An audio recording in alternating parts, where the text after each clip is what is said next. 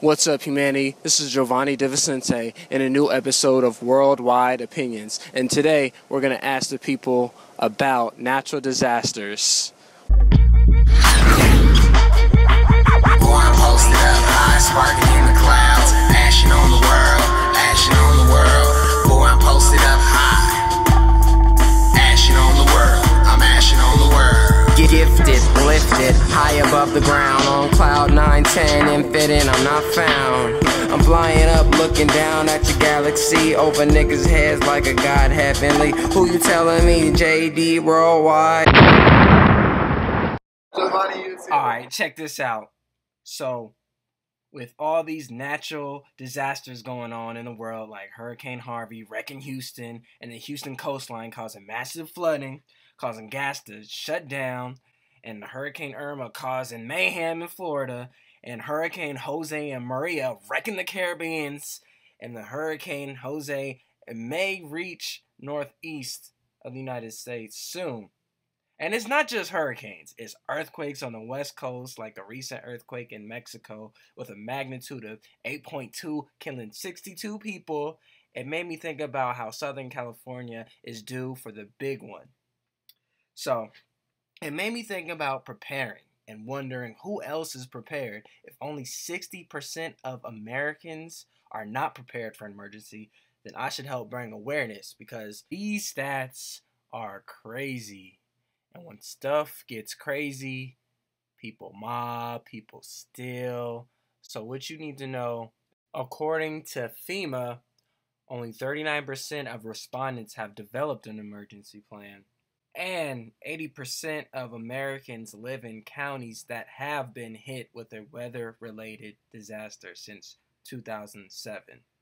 So, what you should do is be informed, know your community, know your environment. So this is common sense. Have plans, have food, water prepared, develop a household emergency plan, discuss it with your family members. Set aside supplies, and yeah. What I also found interesting was that the National Center for Disaster and Preparedness at Columbia University conducted a survey that stated about 65% of Americans' households do not have adequate plans and supplies for disaster. This hasn't been changed since 2011. 41% are not confident that their community has adequate plans in place for a disaster that occurs with no warning.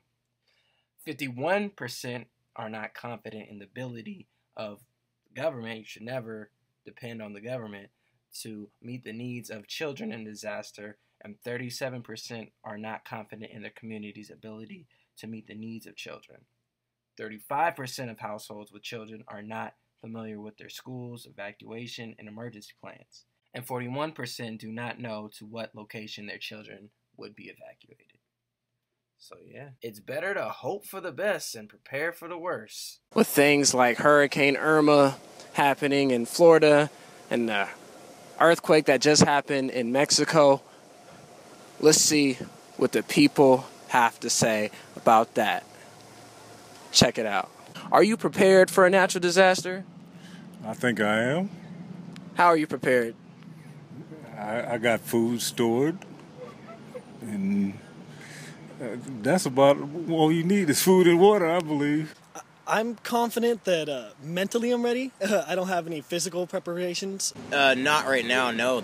I've been given no indication that there's been any imminent danger to us. So that the only danger that I know of are the Category 5 hurricanes down to the southeast and the south and the northeast. So that's all I know about.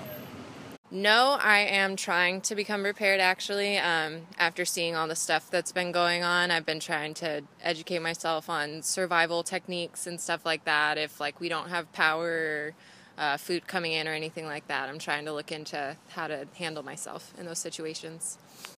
No, I don't believe you're ever able to really say prepare for one, because you never know when it's going to come. But when that moment does come, I believe I will be properly prepared. So what would you do in an earthquake?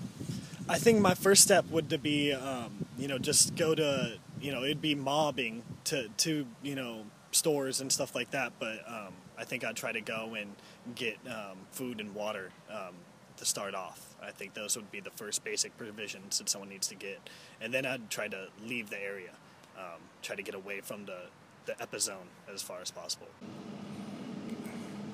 It depends on the type of quake, but the main thing is if you're inside, you got to get outside or get under a support column where stuff's not going to fall on you. My first priority would be getting a lot of water and non-perishable food, and then trying to figure out a plan with my family and to make sure that we'd all be together in a safe location would probably be my first priority. I would go to my place of residence and make sure my family members are safe and secure, and we will go as far as possible to avoid the results of the earthquake. Have you ever been in a natural disaster before? I've been in plenty of disasters, but nothing natural. I've been pretty close to tornadoes. As far as earthquakes, just mild tremors. I haven't been in any major earthquakes. So what happened in the tornado? It got pretty close, got pretty scary, but it ended up not hitting the town, not coming our direction. So we was all right. How were you prepared then? When that happened, I was a little kid. I was about 16. So, yeah, that was a scary experience. No, sir, I haven't. I've been in an earthquake. Nothing too severe, just a little bit of rumbling, but I think that's just part of Californian life. I don't think I've been part of a natural disaster quite yet. Hopefully I don't experience that. But yeah, just hoping for the best. I have not, thankfully, so far. Thanks for watching. Like and subscribe. And until next time, peace.